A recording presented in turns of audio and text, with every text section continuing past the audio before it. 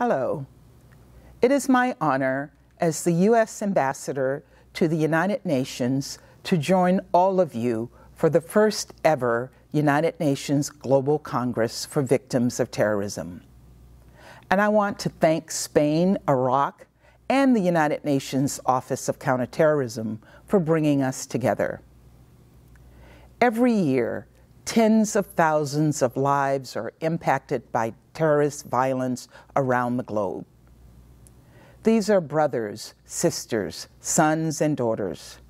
They are just like us, people who want the freedom to live in peace. So today is a somber day, and it's a day to recommit ourselves to doing everything in our power to keep our citizens safe. We can honor victims of terrorism by holding terrorists accountable for their crimes. And we can honor victims by working to prevent future attacks. The international community has made great strides in detecting and disrupting terrorist attacks. But we still face a terrorist threat landscape that is increasingly dynamic, fluid, and complex. Terrorist groups are more ideologically diverse and geographically diffuse than ever.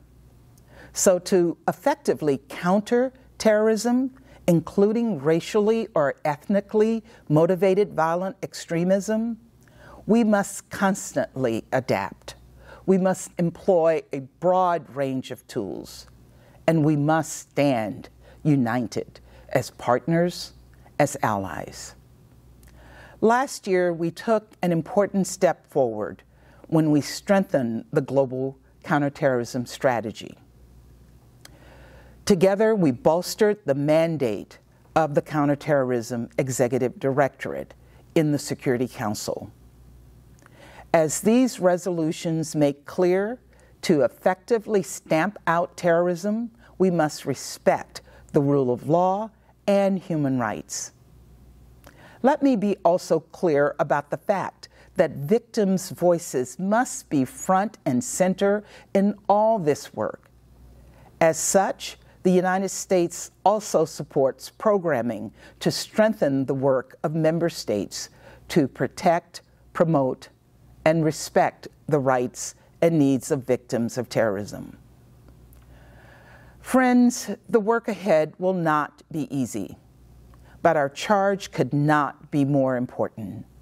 So as we mourn the victims of terrorism, let us renew our commitment to the pursuit of justice and peace for all.